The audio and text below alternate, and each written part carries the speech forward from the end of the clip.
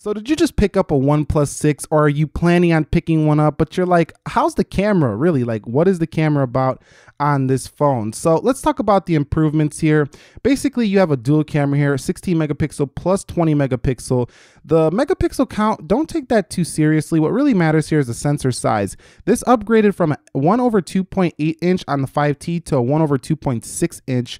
The smaller the number, the more light that comes into that sensor. Huawei P20 Pro having the biggest sensor on any smartphone right now.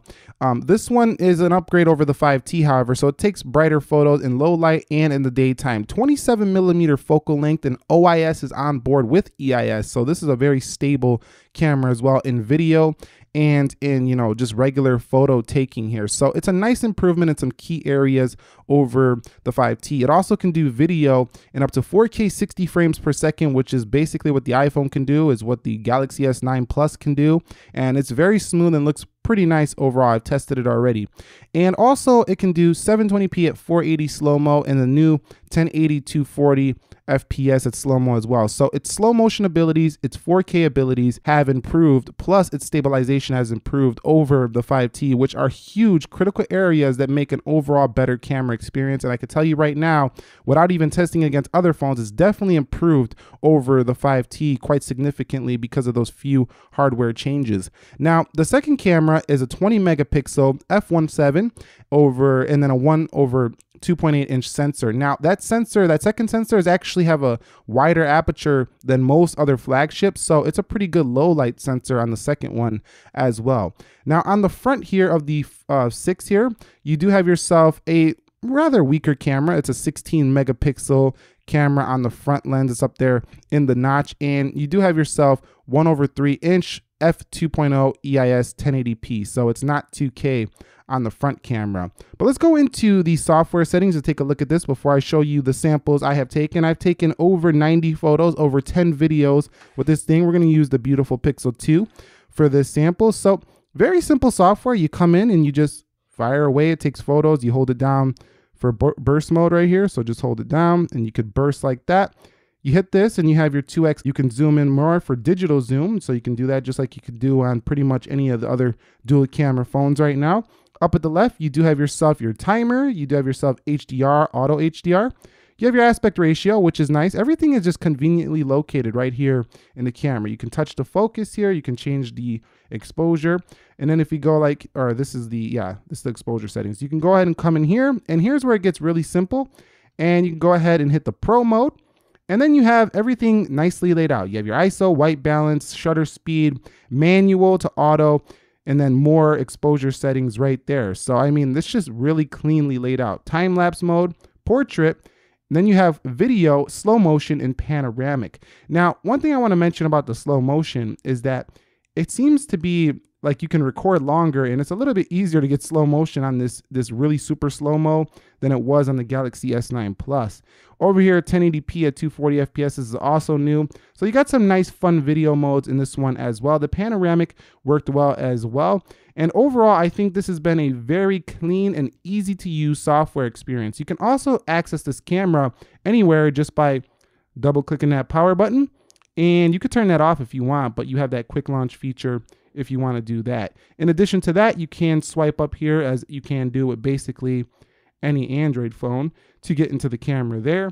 And you can also take photos with the power button or the volume rocker, excuse me, as you can do with basically any other phone. So it's a really nice, easy to use camera experience, but how does it actually perform in the real world? Like I say, I shot like well over 90 photos. Let me go to the gallery so I can show you what I'm talking about. I shot over 90 photos in the past couple of days, and I've shot over 10 videos. So there's plenty to see in here. I'm going to show you the samples right now. Thank you all very much for watching. If you enjoyed this video, click the like button for me. And if you're new here, subscribe for more. Be sure to leave your thoughts and comments on the samples here. Enjoy.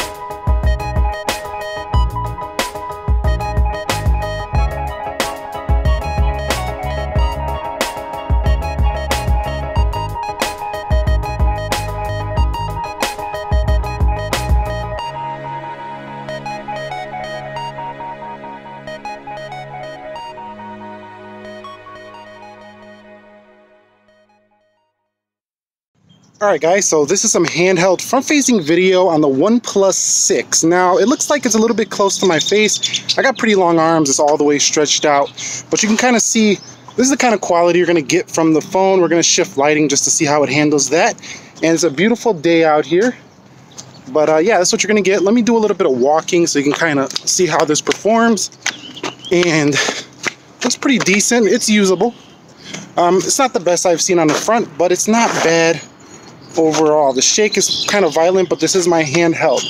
All right, so here's some rear video with the 4K enabled. This is downscaled. There's my bike, and let's go ahead and just take a little walk, kind of see how the stabilization is right here. And you could see from the viewfinder, it looks a little bit wobbly, but not too bad.